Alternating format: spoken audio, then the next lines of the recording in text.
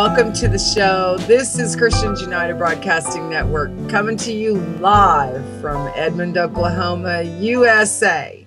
Still the land of the free and the home of the brave. Glory to the King. You know, we're going to talk about the status of the world prophetically and what is coming next. I've been doing some brainstorming. Oh, first I got to tell you something. Do not adjust your television. My hair actually is gray. It's been wreaking havoc with Troy's technology. 3 weeks ago, it was blonde. After taking this medicine, it turned it gray. I didn't even know it until we did the show yesterday. It's true. It has the medicine, the antibiotic they gave me, has turned the color of my hair. I know. It's crazy. Anyway, it's not your imagination, and when you see my hair kind of disappear on the screen, it's because the color is wreaking havoc with Troy's technology. Sorry. I don't know what to do about it. I'll just have to talk to my hairdresser. I've never had this happen before, ever in my life. For my hair to change color because of, the only thing it could be is that medicine they gave me. Now, I haven't done anything else different. But it's totally changed color from root to ends. It's gray now. It's not even a pretty silver. It's a yucky gray. Anywho, you know, no vanity issues there, I guess, are going to be able to creep up on me. Oh my gosh.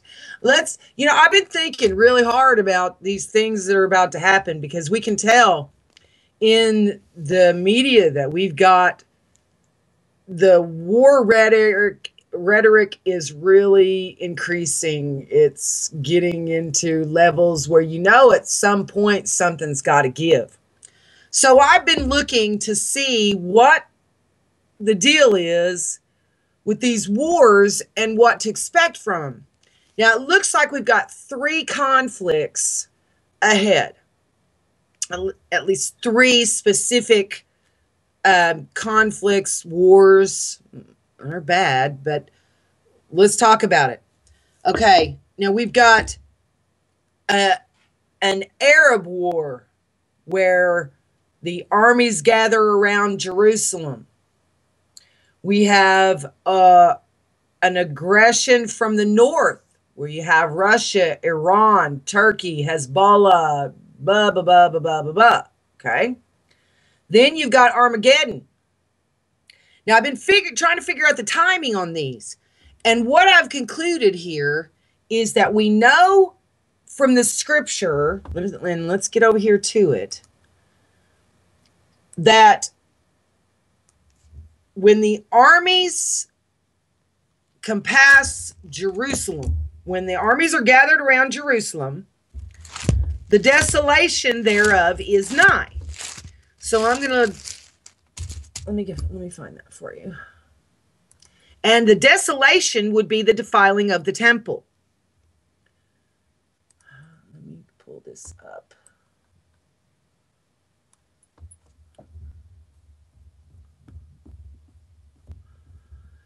Now, the timing is interesting because it tells us which one comes first. And so I was looking at this and I was thinking, that's cool, my king, because it makes all the pieces fit together. Okay. So let me look here in, I believe it is in Luke 21:20.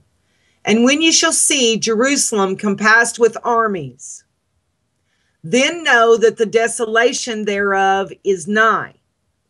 Now that's surrounded by armies. Jerusalem surrounded by armies. Now that's the Arab conflict. That's the one where armies are going to gather around Jerusalem as they're building the temple.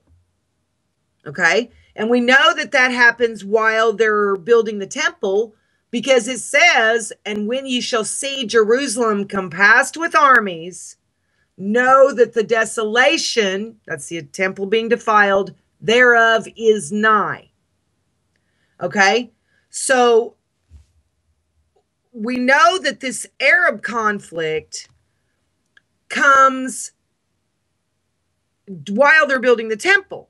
That means it comes after the treaty. But there's a conflict that comes before the treaty as well. And I'm figuring this out. See, when the armies from the north come against Israel, Israel is miraculously saved from that conflict. Okay? It's like they come toward Israel from the north like a cloud covering the land. And they are miraculous. Israel is miraculously saved. Those armies from the north perish. And so Israel is miraculously saved in that one. See, when the midpoint conflict happens, the temple's defiled, Israel has to flee. Okay?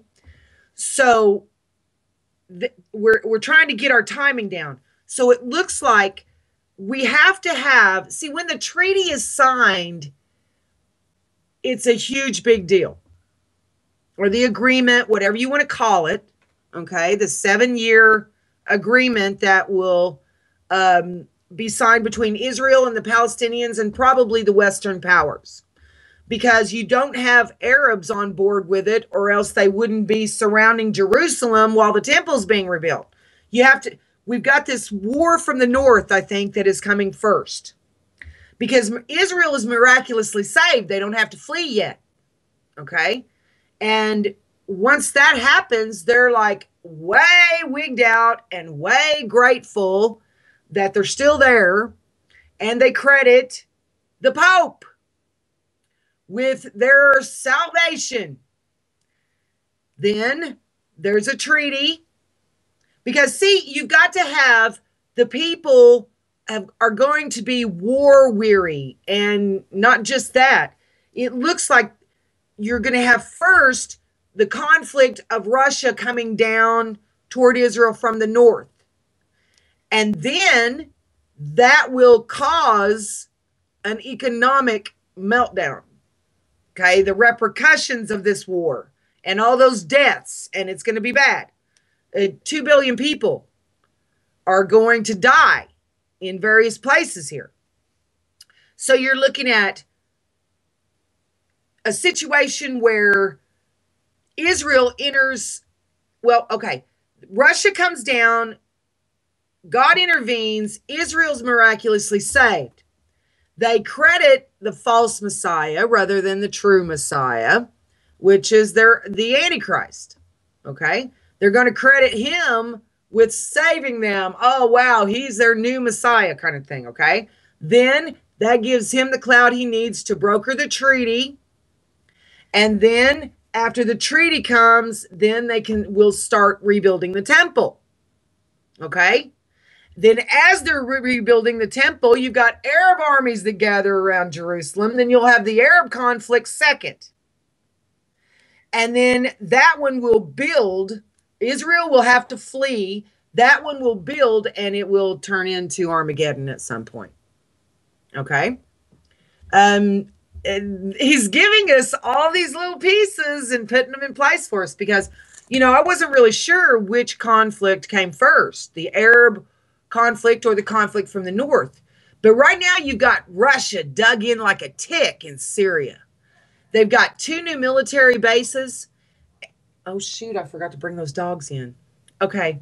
They've got 2 new military bases. I'll bring them in at the bottom of the hour or at the top of the hour. They've got 2 new military bases, and they just sent their aircraft carrier into the Med.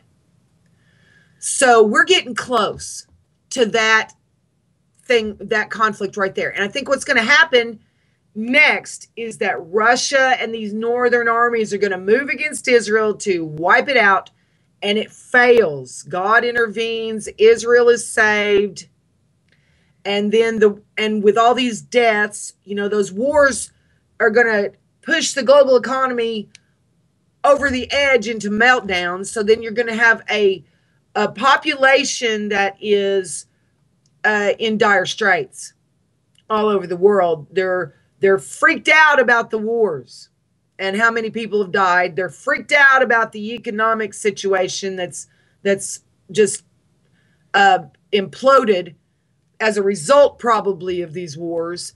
And then you've got a world that's crying out for peace. Peace and safety. That's all they care about. They're like, enough. They begged for the treaty. Okay?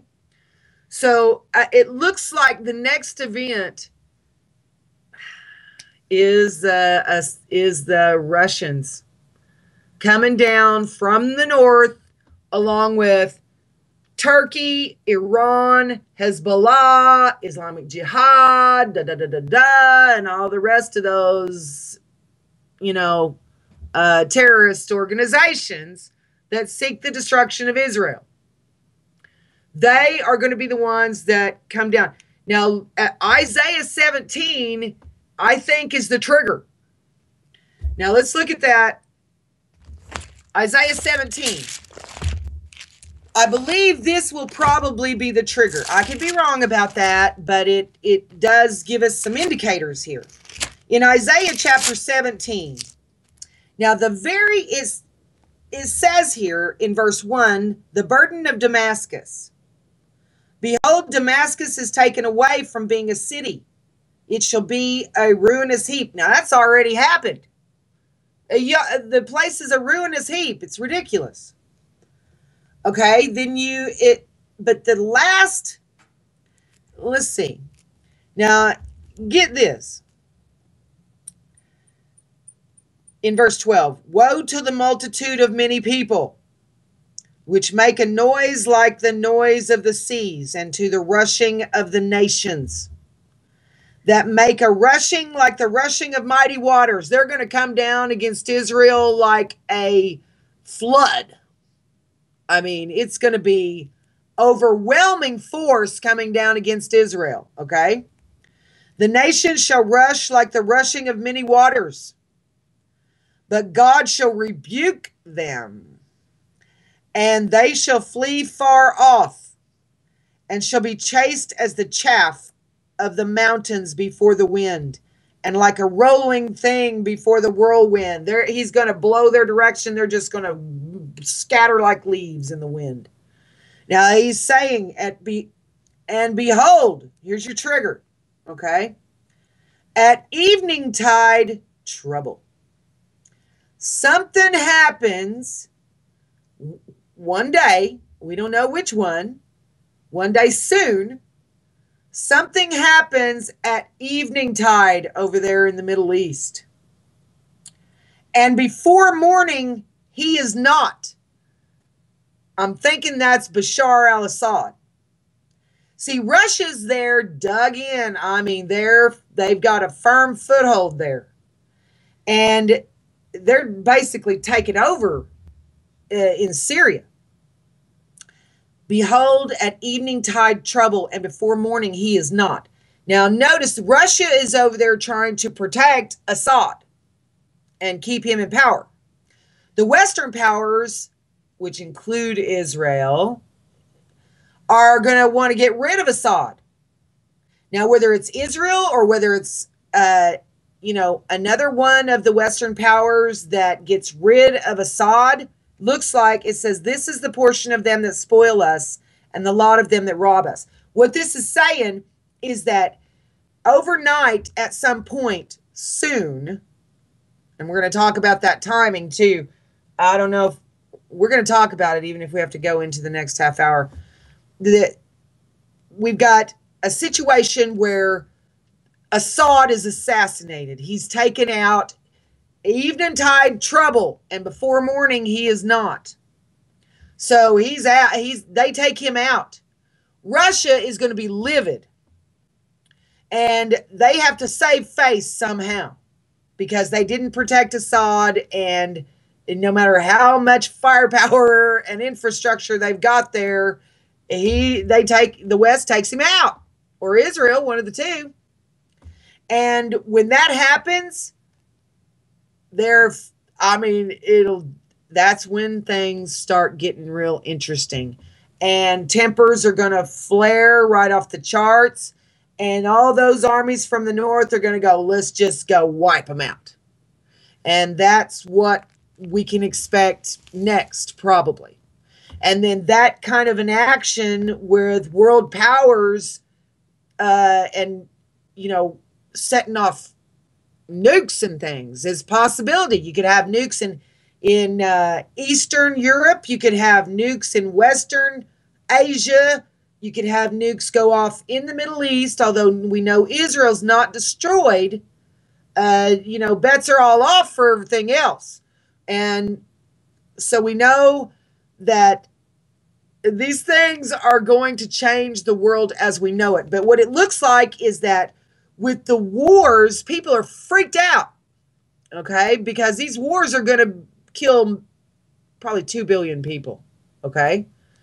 The first round here, seal number 4, okay? We're looking at the 4th seal, which is a culmination of the deaths from the 2nd and 3rd and 4th, which adds disease releases and animal attacks, things that weren't always happening on the level that they are now. We're seeing these symptoms of a 4th seal.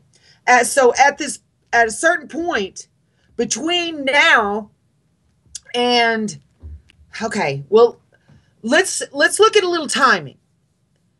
Now according to my theory, which it looks really solid, so it could be right.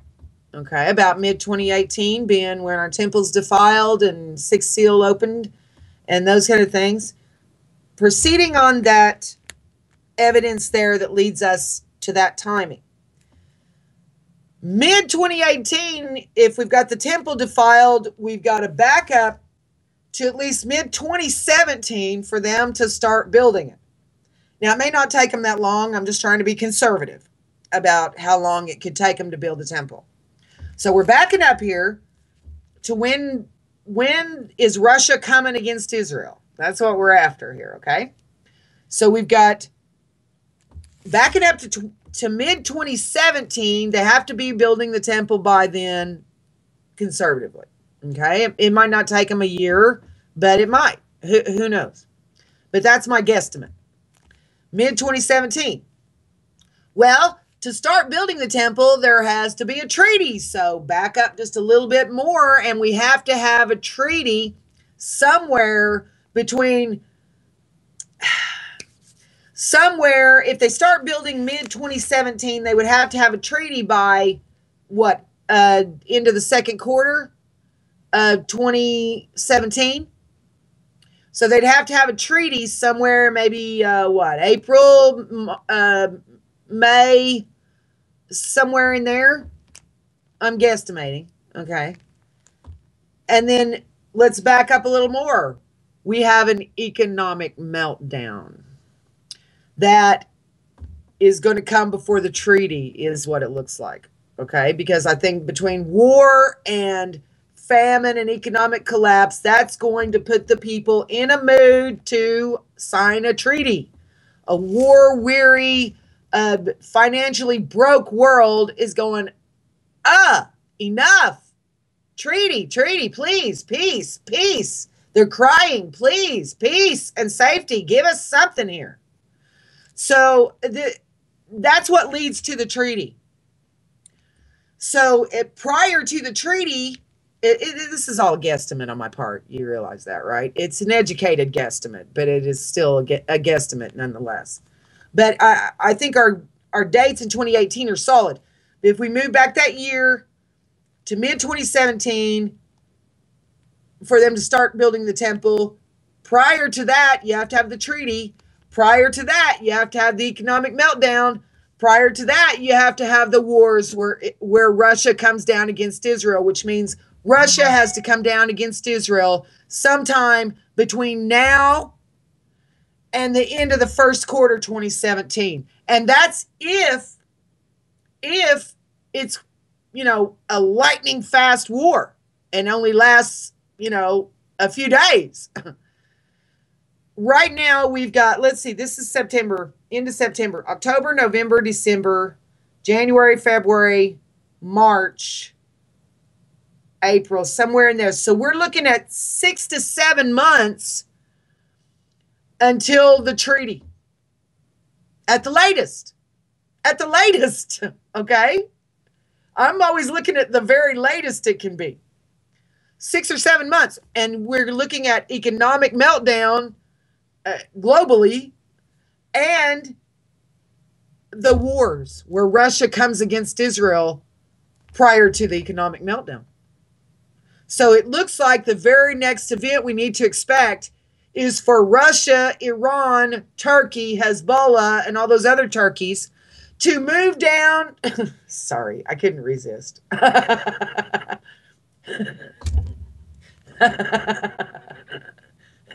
Let's bring the turkeys down against Israel and roast them.